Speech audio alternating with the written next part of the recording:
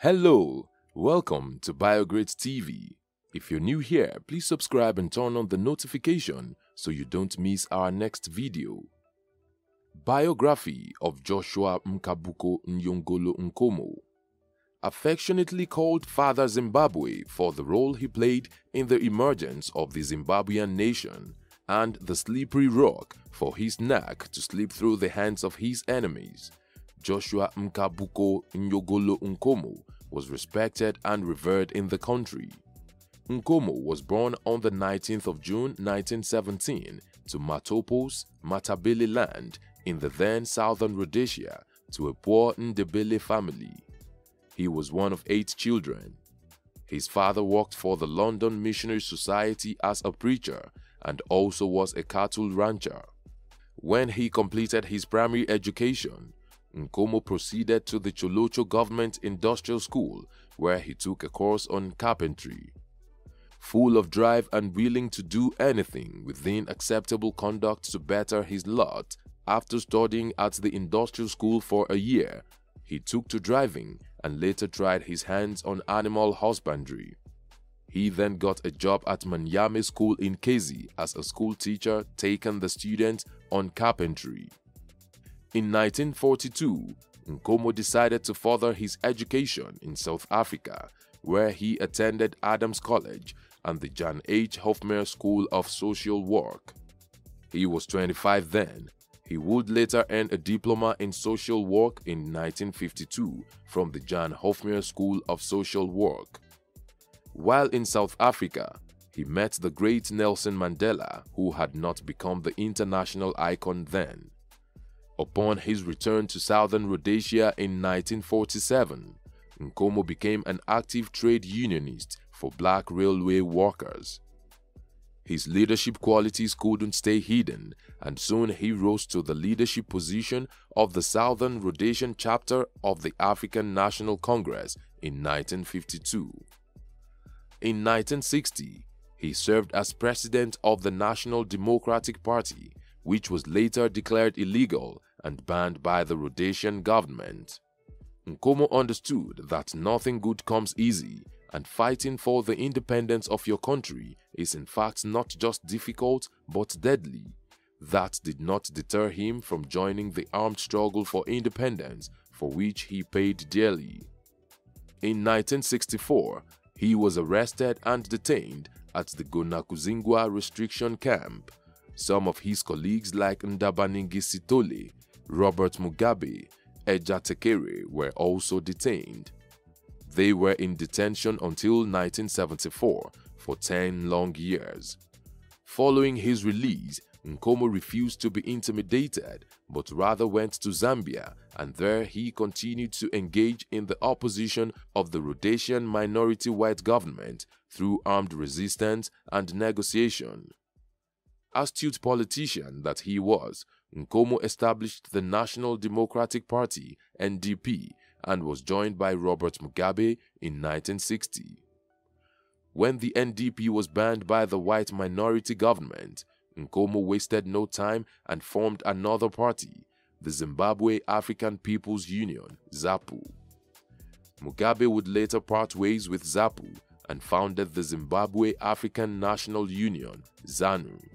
When the white minority government was ousted, it was Mugabe's ZANU that came into power in 1980. While Mugabe became prime minister, Nkomo was offered the ceremonial office of president, but he declined and was appointed Minister of Home Affairs. If Nkomo thought his fight would end after the white minority government was displaced, he was wrong. The ideological differences between himself and Mugabe kept the two men apart. Even more, Mugabe himself of the Shona ethnic group had a great distrust for Nkomo because of his Ndebele ethnic background, fearing that the historically turbulent Ndebele people would start an uprising. In 1982, Mugabe accused Nkomo of plotting a coup after he was falsely tipped off by South African double agents in Zimbabwe's Central Intelligence Organization. Mugabe, making a public statement about the incident, said, "ZAPU and its leader, Dr. Joshua Nkomo, are like a cobra in a house. The only way to deal effectively with a snake is to strike and destroy its head." He then went on to send the soldiers to Nkomo's Matabeleland in what was tagged Operation Gukurahundi. About 20,000 Ndebele civilians were killed in the operation, which was seen as an attempt to destroy ZAPU and create a one-party state. Nkomo was forced to run for his life and exiled to Britain. Mugabe's government claimed he left the country illegally, dressed as a woman. Nkomo was not silent about it either and refuted the claim that he left dressed as a woman. "I expected they would invent stupid stories about my flight. People will believe anything if they believe that." He added that, "Nothing in my life had prepared me for persecution at the hands of a government led by black Africans. It is wise to know when to stop fighting." Nkomo applied that wisdom when in 1987, the war horse stopped its charge and agreed to the absorption of ZAPU into ZANU, resulting in a unified party called ZANU-PF. As part of the arrangement, Nkomo got the office of vice president, which was an almost powerless position. While his fellow Ndebele people did not like the developments, claiming he sold out, Nkomo, speaking to historian Eliakim Sibanda, said he took that route to prevent the continued murder of Ndebele people and of ZAPU politicians, claiming Mugabe was out to exterminate the Ndebele people.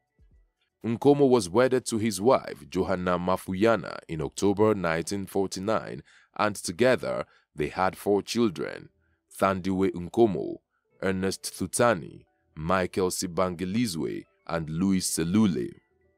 He was an ordained Methodist lay preacher. Though he was described as not an ardent churchgoer in 1962, he took up the pulpit as a preacher when he retired from politics. He became a Roman Catholic in his last years. Nkomo got death's visit on the 1st of July 1999 at age 82.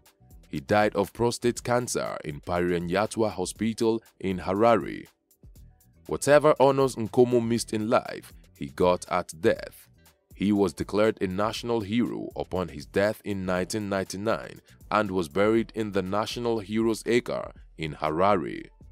Also, on the 27th of June 2000, the Post and Telecommunications Corporation of Zimbabwe issued a set of 4 postage stamps which featured Joshua Nkomo.